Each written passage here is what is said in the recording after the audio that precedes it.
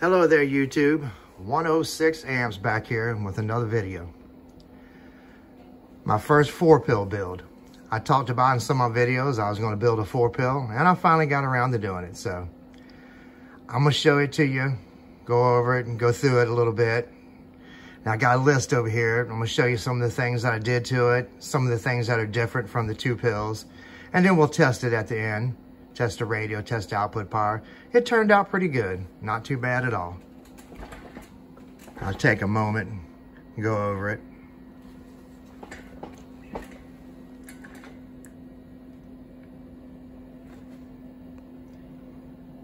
Let you see a little bit of it up close.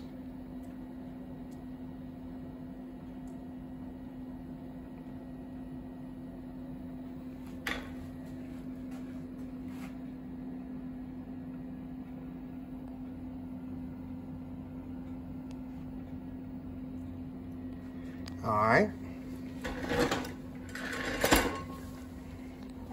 All right, I'm gonna go through a little bit of what I did. First off, the cabinet is the CBS5 mobile from ICA.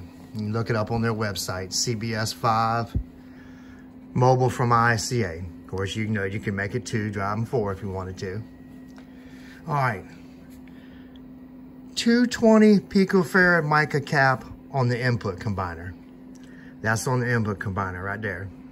That's what I used there. 220 picofarad mica. Then, of course, 330 picofarad mica on the input transformers. Then, right there, the 4700 UF 25 volt electrolytic caps from the power pad to ground. We didn't use those on the 2-pill. I just want to show you that I used those there. All right. 2 watt, 100 ohm resistors on input and output combiner. That's those right there. 2 watt, 100 ohm. And of course, yes, my first time doing input splitter combiner and output combiner. My first time doing those. There's a couple different ways you can do those. I did them that way.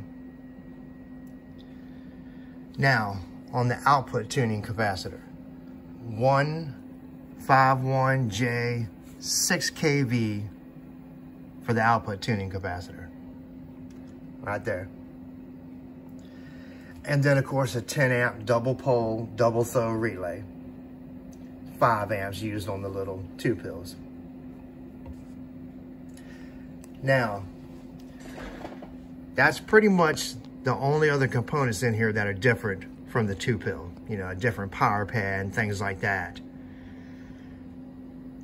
And it was 16 gauge wire on the wrap on there and the input combiner. 14 gauge here, wrap on those output transformers. And I used 12 gauge there. Some people may use 14, but I used 12 gauge on the power chokes. I don't know much else that's different from a 2-pill. But all right, my first time doing a remote. On the 2 pills, I didn't do a remote. For info on how to do that, of course, look up Gatekeeper. And once again, I've got to give props to Gatekeeper and BBI and Mud Duck Sharky for all their videos when I learned some of this stuff. But yeah, we did a remote for this first time here.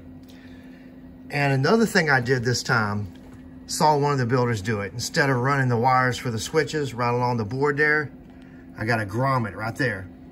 And they run underneath the board and come out right down there. Just something I wanted to do to make everything look a little bit cleaner and nicer.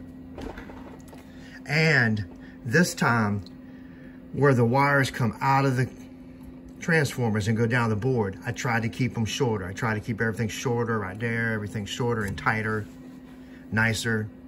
Tried to do as many places, as least places down to the board as I could. But yeah, try to keep everything tighter and nicer. So I think that's everything pretty much. You can see the little combiners that I got here from ICA. You could use those. I just wrapped my own. And the fan. I put a longer wire on this time. Sometimes the wire that comes with it short as crap. Ferrite in there. All right, I think that's pretty much on everything that I did on it compared to a 2-pill. Some of the little things I did different this time, but all right, let's get at it. The Connex 3400. She's dead keying, let's see, what, 3 or 4 watts? Yeah, almost 3 watts. It's doing dead keying about 3 watts. And it's putting out about 30 watts. See, I just put the 300 watt scale. Audio. She's putting out about 30 watts. And the reflect is good on it. Input, hardly moves. Audio. It's probably a 1/4 watt or something. But all right, anyway. The amp is off right now. 5 watt slug. Audio. Bypass tuning should be good. Let's turn it that way to see what the heck happens. They're probably gonna read the radio. Audio. Yeah, that's the radio going through. But the tune on it seems to be good. It's doing good. Nothing seem to be real high, no high reflect or anything at all. I got a 500 watt slug in. I don't have a 1,000 watt. I have a 2,500 watt and a 5,000 watt slug. But anyway, all right, we'll turn the amp on. This is just with the 30 watts to drive. 500 watt slug.